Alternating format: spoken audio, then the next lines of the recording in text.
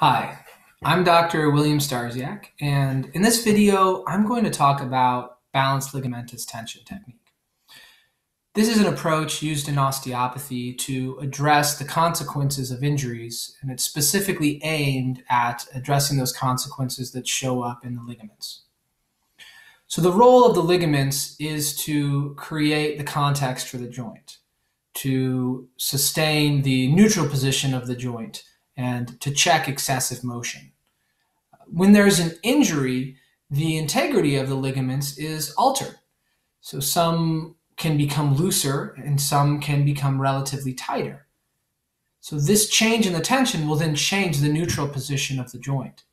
An easy way to understand this is if you look at the ankle and you consider someone who's rolled their ankle.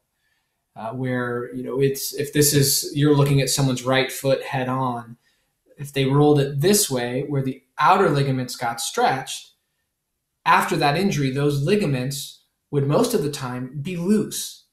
Sometimes the body will tighten it back up all the way, but in many cases, that ankle will stay loose.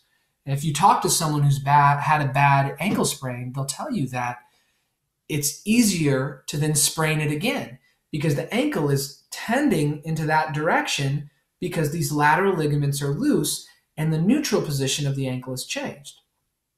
And then this will affect up through the leg to the low back.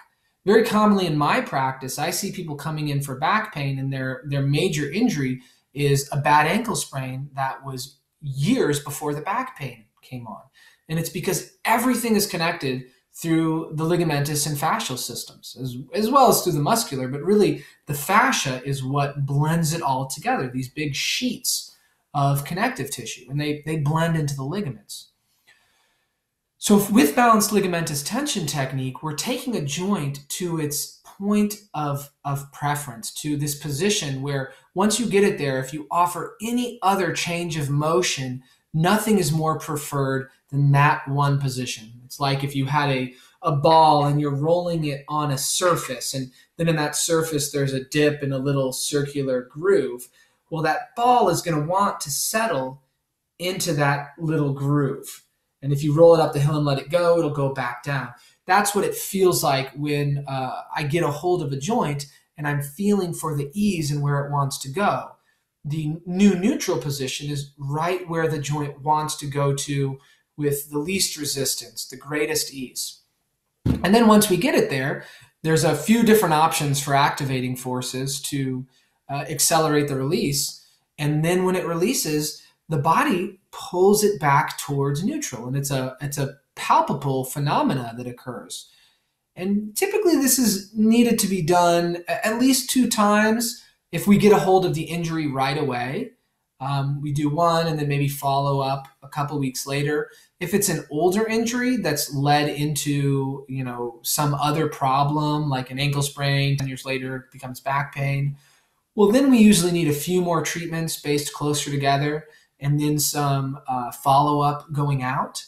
But really the best thing is to just come in right after the injury. It's so easy to take care of. And it's important to then not re-injure the ligament for 3 months because it will be going back to its normal strength. The body will, over time, reinforce it with more collagen, and it gets back up to pre-injury levels at about 3 months.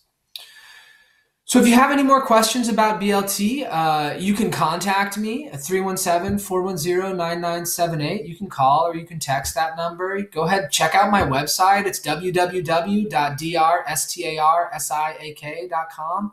Check out my other videos. I'll have links in the corner, one to subscribe, one for other recommended videos. And also, if you have any questions or things you want to hear about, leave it in the comments. Tell me your thoughts, and that'll help inform what other sorts of videos I do.